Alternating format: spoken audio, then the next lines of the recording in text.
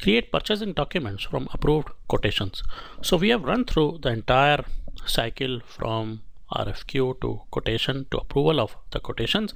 Now it's time to leverage those approved quotations in purchasing documents to see whether we are getting the same price as negotiated with the suppliers on quotations.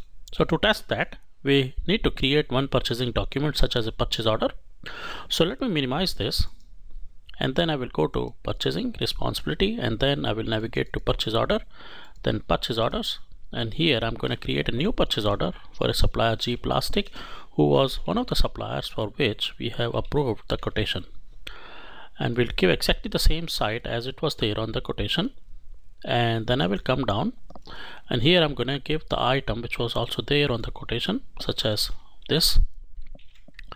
And as you could see, presently the quantity is 0 and price is 50. So let's make the quantity as 50, and then we will go to catalog, and here we will look for the quotation by hitting the find button.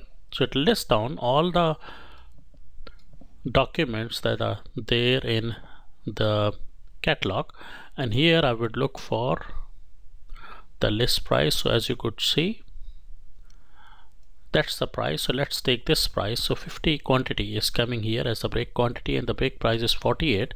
To use this particular line, you got to hit the select button, and look at that, the price automatically changed from 50 to 48. And then you can save this record, and you can also see the source document. It must be here somewhere. As you could see, the source is the catalog quotation, and the quotation number is 502.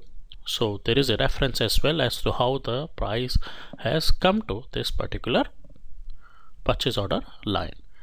Now from here on, you can proceed further for the rest of the procure to pay life cycle.